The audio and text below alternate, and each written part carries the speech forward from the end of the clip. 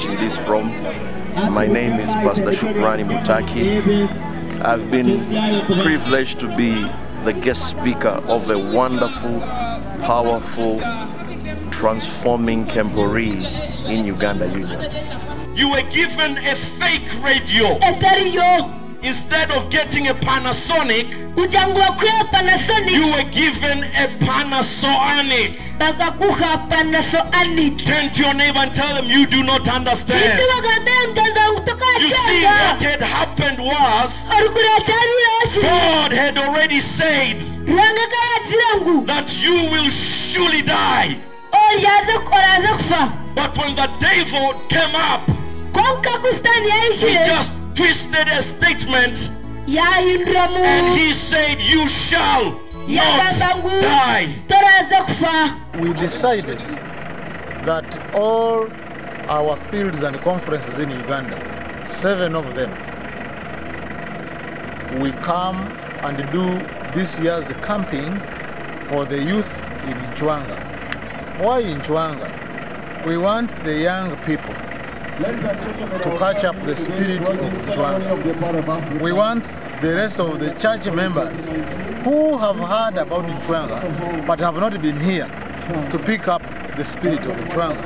This is rather a new beginning for Ncwanga, so that from now onwards we will have regular programs so that this place becomes at the center of the church and mission in Uganda here.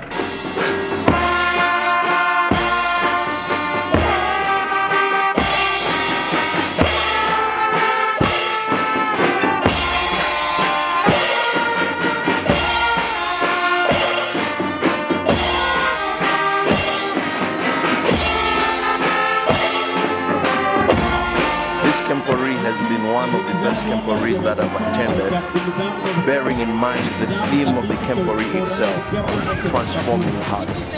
It's a theme that I have worked on in order to present to different youths, but in working on the theme, I have found myself getting the transformation, renewing my vows and my connection with Christ. I've been blessed to be in Uganda. The welcoming was very great. I thank the hosts that have been here, and I've learned a lot of things. Let me mention a few. Number one, I have seen a good organization. The youth director of the union is connected to youth directors in the conference, and there is a big connection in the whole chain of leadership from the union to the local church. I have been privileged to move around in the camps, the various camps, from different conferences. I have learned a lot. I've learned that the youth in Uganda are well equipped in various studies, but I've also seen that they are committed. My advice and my hope is this, that this Camporee may leave a mark in your heart, because it was a Camporee geared to transform your heart. May your heart be connected with Christ as we wait for Him to come and take us home. Wish you all the best wherever you all are as you push on in this life, getting ready for a life to come. Our vision is that we will set up a museum in this place, and that museum will help amplify the history of the church in the country, because this is the very place where we established the very first mission in this country. The foundation you see, this is where the first missionary's house was built, and the walls you see, they are as old as they were put there in 1927, so they have been preserved up to this time. And our intention is to see that this historical home of our first pioneer is well maintained, is constructed, and to become a historical site where people from the entire world will come and study about the history of Adventism in Uganda. The trees you see there decorated, those trees were also put up by this missionary in the name of Petro Lisasi, and they have also been there since 1927.